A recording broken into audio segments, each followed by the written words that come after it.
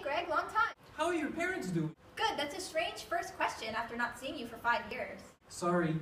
Lately I have been looking into how parenting and culture have an impact on child development. I seem to ask everyone how their household situation is or was. Do you know anything about this topic? Yes, a little bit, but can you enlighten me? I would be glad to. As you know, parenting and culture have a direct impact on a child's behavioral development. More specifically, parenting and cultural heritage influence personal, social, and moral development. In other words, there are important forces within the environment in which a child develops their behavior, social skills, and sets of values? Exactly. So can you explain to me in what specific ways parenting has an impact on child development? Absolutely. I have been researching several different scholarly opinions on this matter, such as Lawrence Steinberg and Diana Baumrind, and have come to the conclusion that 5 different parenting strategies exist. Authoritative parenting, controlling parenting, laissez-faire parenting, harsh disciplinary parenting, and abusive parenting. I can already see the type of parenting that I experienced from this list. Let's make sure of that by looking a little more closely to some characteristics of each one. Within authoritative parenting, parents provide love and support, but also have high expectations and standards of performance. This creates happy, energetic, confident, likable, sociable, self-control, and empathetic children. With controlling parenting, parents try to control everyday action of their child. This creates an unhappy, anxious child with low social skills. Laissez-faire parenting entails very permissive parents.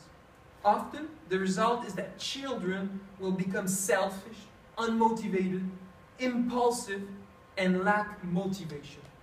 Harsh disciplinary parenting entails parents who are very authoritarian in nature. Children become defiant, explosive, and unpredictable. Finally, abusive parenting involves parenting through physical, psychological, and emotional abuse, which results in the development of low self-esteem, emotional difficulties, and aggressiveness by children. Of course, keep in mind that natural child temperament can affect parenting styles. My parents were definitely authoritative in their parenting techniques. That must explain why you're such a well-rounded individual. How does all this have an effect on our profession as teachers? I assume that you're still a teacher, right? Yes, I am. Some scholars have suggested that teachers should act as resource person for parents who are in need to establish good parenting strategies.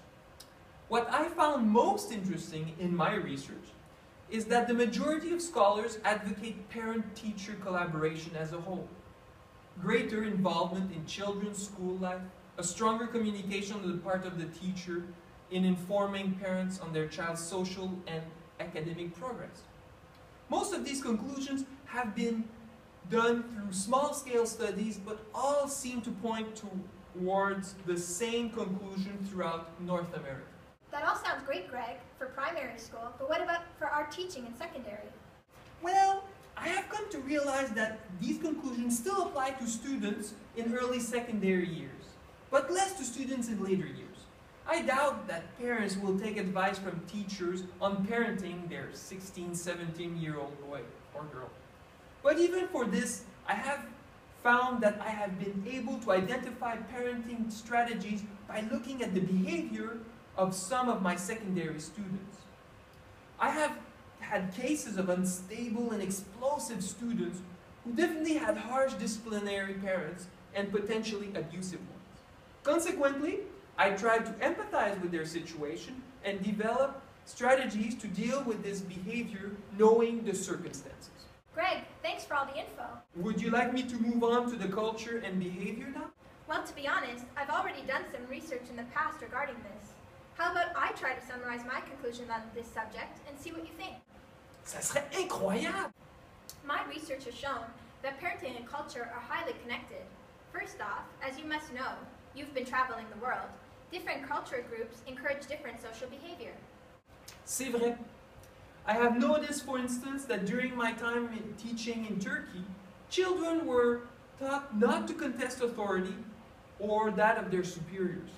This, I have found, is the opposite here in Canada, where we encourage students to challenge the views of elders within a logical framework. That is a perfect example.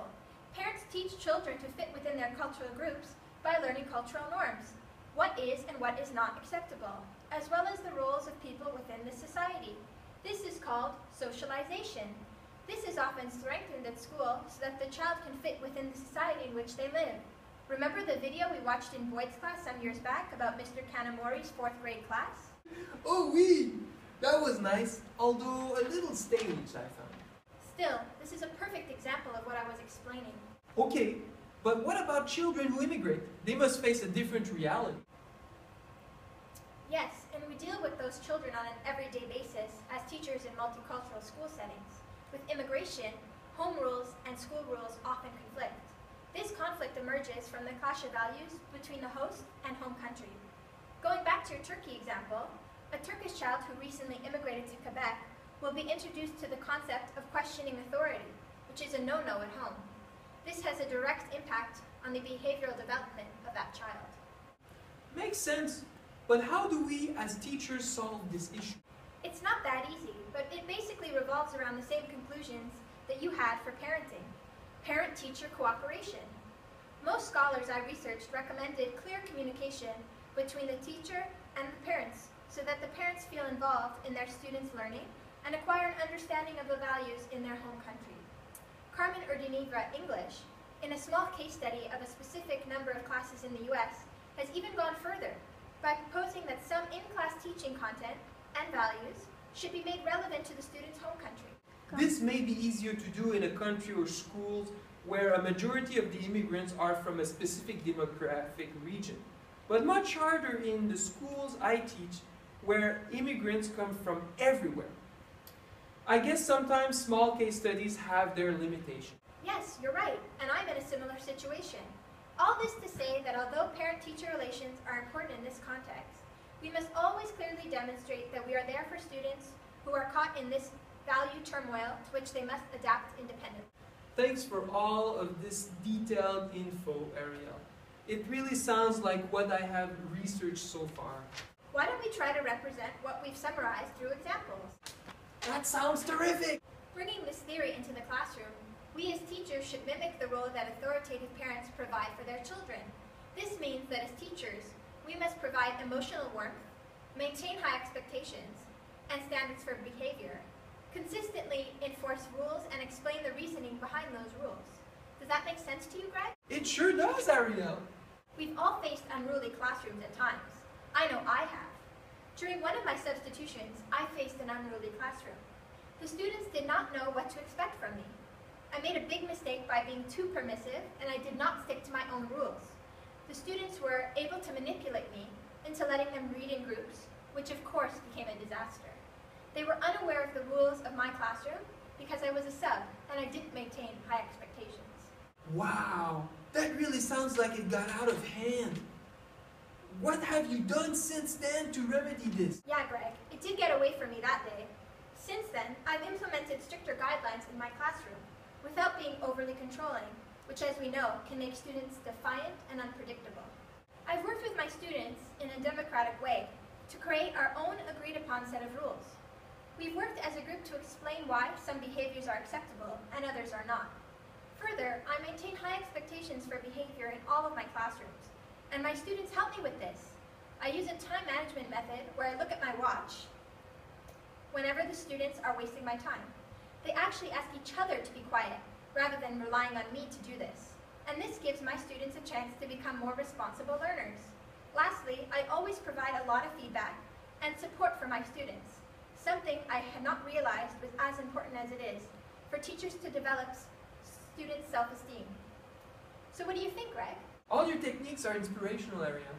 I sure will be using all of this when I substitute next time. Oh, there's my bus. Catch you in 5 more years.